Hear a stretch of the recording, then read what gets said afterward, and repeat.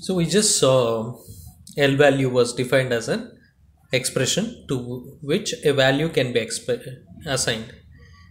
It was also explained that an L value appears on the left side of an assignment.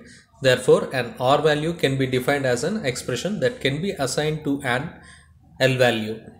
The R value appears on the right side of an assignment statement. See, unlike an L value, an R value can be a constant or an expression as shown here. See, you just see in this thing, integer x comma y, x equal to 1. 1 is the R value of x is a L value. Y equal to x plus 1. X plus 1 is an R value.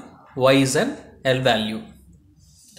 As stated in my previous question, FAQ 9, an assignment statement must have both an L value and an R value.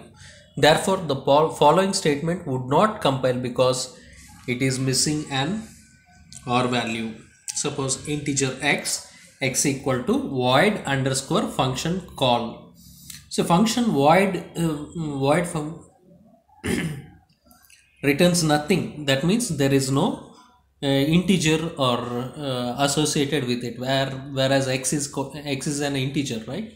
When it is not associated with it, it would be considered as an R value. It would be considered as an R value because it evaluates into something that the L value x can store.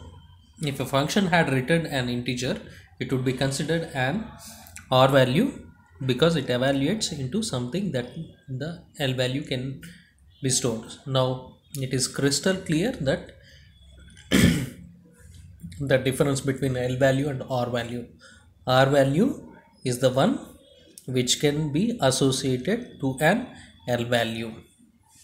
Thank you.